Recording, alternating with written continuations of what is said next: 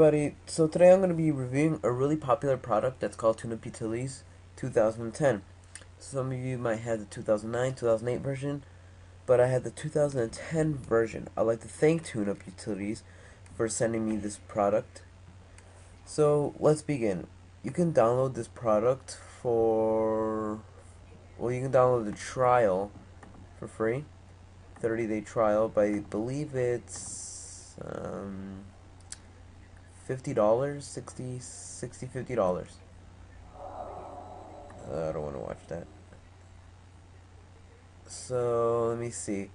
It is $49.99 for the full version, or you can upgrade from an older version of Tuneup Utilities for $30, which is really good pricing for this utility. Okay, so let's open Tuneup Utilities up. Takes a little while sometimes. Okay, so what basically Tuneup Utilities is it helps your computer be faster and more reliable for you to use. So it gives you recommendations. They have a new feature called Turbo Mode, which I will go into right now. So increase performance. I have 5 recommendations. For 5 recommendations to increase the performance of my computer. So I'm gonna click on the 5 recommendations. Now let's see the recommendations they give me. So they're getting an overview with a quick analysis. So for system performance, I got 2 recommendations. For internet setting, I got 3. Nothing for visual effects. So let's go to that. So this is one for Firefox. It says Firefox installing an advertising filter. So it even tells you to download an add-on for Firefox to improve your system performance. So would you like to install a free advertising filter ad blocker plus now? Yes, I'd like to install it. Okay. So it's gonna redirect me to download ad blocker plus. So I will download it. Start Firefox. Yeah, this takes a little while, I'm sorry. Okay, there you go. So now I have ad blocker plus, thanks to Tuneup Utilities 2010. Okay, so there's one recommendation. Okay, so there's another recommendation for internet settings. Internet Explorer's web browsing allows you to specify minimum. Okay, hold on.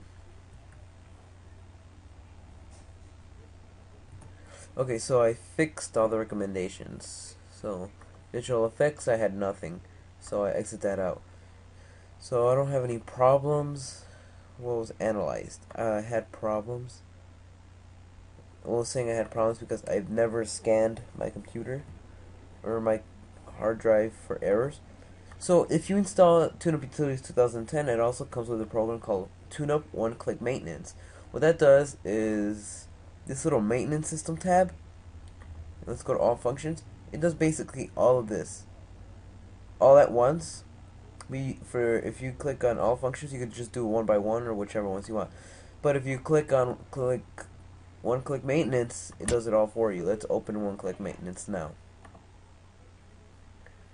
So as you can see, it's clean the registry, it's going to defrag the hard drive, remove broken shortcuts, gain space, optimize system, start up and shut down, defragments the hard disk. It'll do all of that, so I'm going to leave that open. So yeah, so this is the first time I'm running Tuneup Utilities 2010 again after I had to restart my Windows 7. So let's turn on Turbo Mode.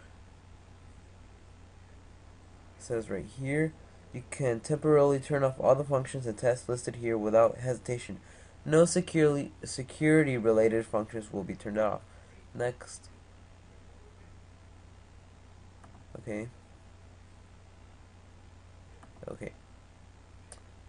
No. I would not like to switch to classic Windows design.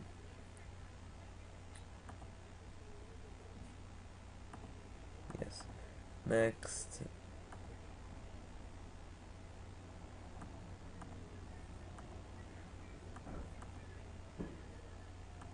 Okay, that's it. Okay, I'm gonna hit finish.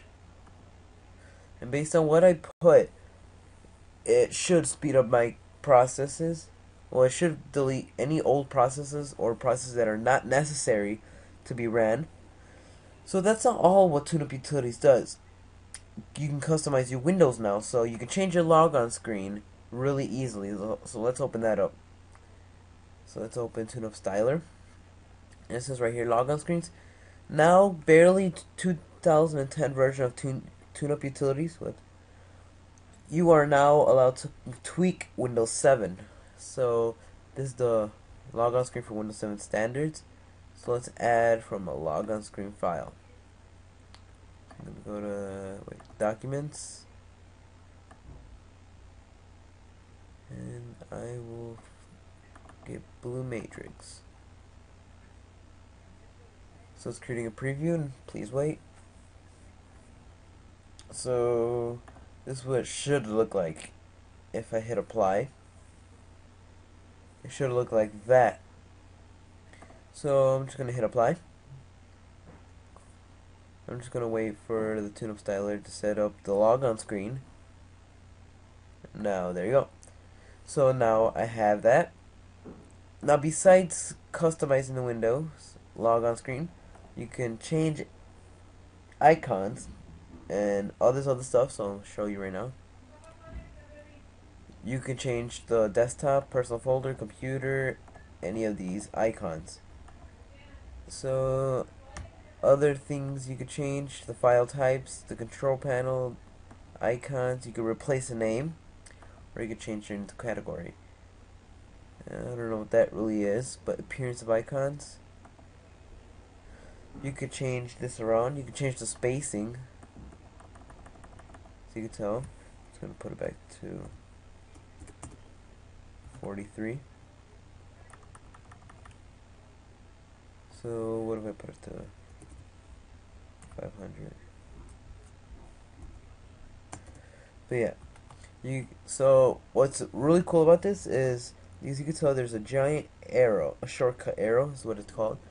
You can remove that by hitting this little check mark, and it'll be gone. So I'm gonna hit apply.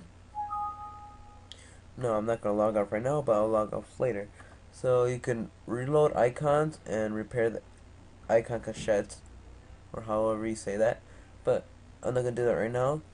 So yeah, this is a really neat program. I'm sorry this video is taking really long, but I just want to go through this thanks to Tuneup Utilities.